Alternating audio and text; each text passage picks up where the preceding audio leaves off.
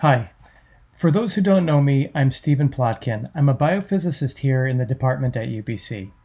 You might ask why a physicist like myself would study such a biological question as the evolution of multicellularity. Well, along with my group, shown here in the upper right, I've undertaken this journey of 1,000 miles starting around 2017.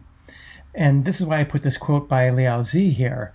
But we're physicists in my lab, and we'd rather say a journey of 1,000 miles consists of about 2.30 times 10 to the 6th steps, or at least it feels like that. And we've come a long way, but I feel like we've really just begun. But it's pretty clear now that we're in it for the long haul. So multicellularity has occurred up to 40 times on the tree of life. And hence, it's a solution that evolution finds repeatedly on different genetic backgrounds and different epochs of time. And thus, it has many aspects of universality to it, something that would be of interest to a physicist. My group is interested in how animals like us became multicellular. It's now hotly debated whether it's porifera or sponges, you can see on the tree there, or ctenophora comb jellies that are the first surviving group of animals to differentiate from all the rest. We can't say ctenophores like what's shown in the movie in the middle right side there from my lab. We can't say that ctenophores are the most ancient animals. Everything's equally old, but ctenophores might be the sister group to all other metazoans or multicellular animals, defined through a speciation event that happened about 600 million years ago. If we go back any further on the phylogenetic tree, life is unicellular.